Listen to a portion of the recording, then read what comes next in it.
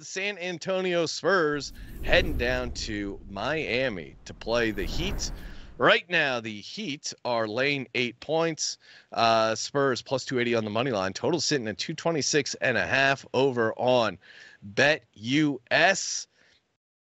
Man, I could not full game.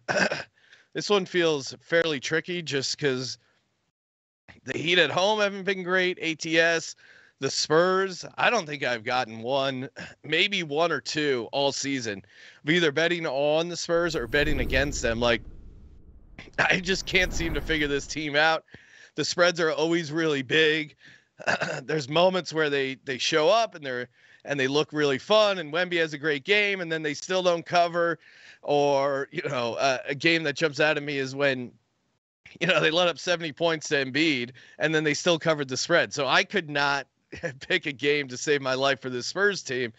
I do think there's some value in some of these alt markets. But, Chris, how say you, Spurs Heat? Yeah, I'm going to play one angle on the Spurs because it's really the only angle that's worked for me on the Spurs this season, and that is Spurs in the first quarter. They've been a good first quarter spread team, actually 7-3 ATS in their last 10 away games in the first quarter. And they have a pretty decent situational advantage tonight. Haven't played since Saturday, whereas, of course, the Heat are off. Pretty tough fall game last night. I mean, it wasn't, the Magic didn't keep it close, right? But it is a back-to-back. They use a lot of minutes on their bench, kind of spread it all out. A few guys had over 30 minutes. But, yeah, Spurs coming into this game, haven't played since Saturday. And what do you get in the first quarter? You get a lot of Wemby, who's leading the NBA in blocks, by the way. I mean, that kid is very quickly becoming a force, and, figuring out, especially from the 5 position, right? They kind of had him in the 4 at first. He moved to the 5, a lot more you can just tell that he's a lot more comfortable in that spot.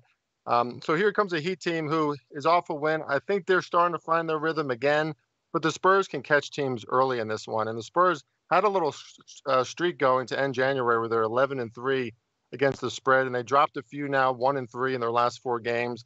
So I just think off of all that rest against a team that isn't as well rested, the Spurs can at least show up with some energy at the start of this game.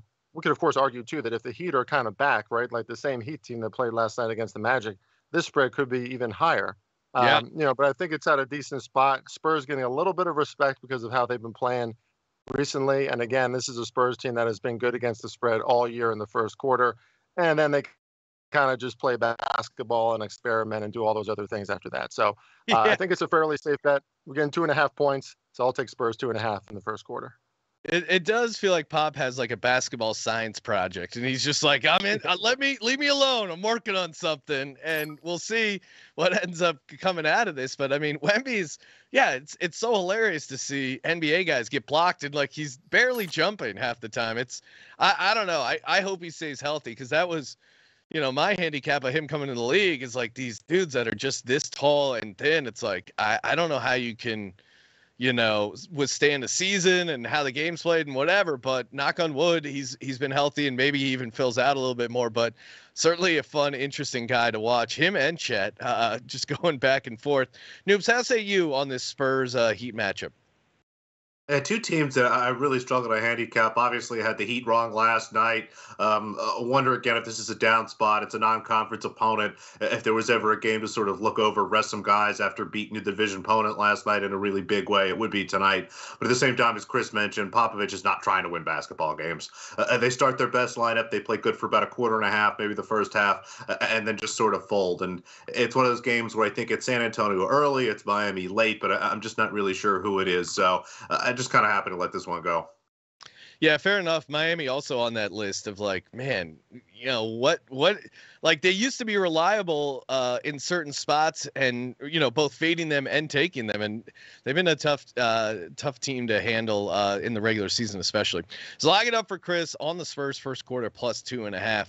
Like that angle for the Spurs.